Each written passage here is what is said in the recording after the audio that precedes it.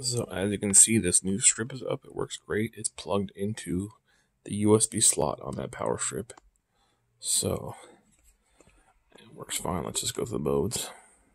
That's just white, so I like this because I don't need my lamp on in my room. This is plenty of brightness. If I want to turn it up or down, you can do that. So at night when you're watching movies, you just want a little bit of light.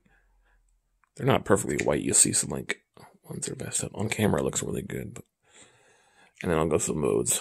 So you have all these colors if you just want to do like orange. Well, it's not really orange, it's red, but that's red. You got red, green, and blue, and white. They look the best. And then these ones kind of look jank, but if you want to just have like party mode or whatever on. That one, they got that one. And this is like the same one if you go one up. This one just fades colors. It'll slowly fade in different colors. And here's like a white fade. Just go with white.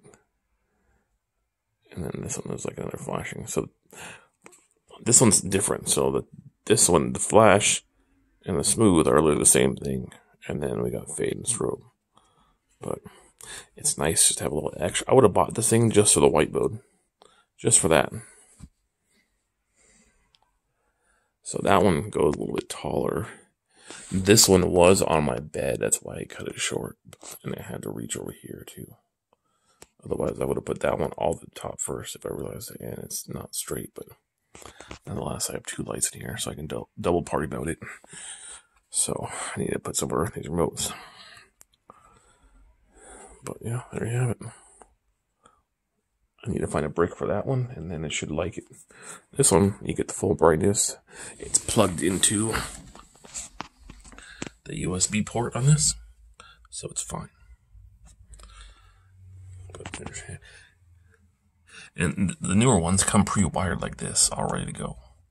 So you gotta be careful not to break that part. The sensor is actually right here where we point the remote. This part. So as long as that's not like hidden somewhere, you're good.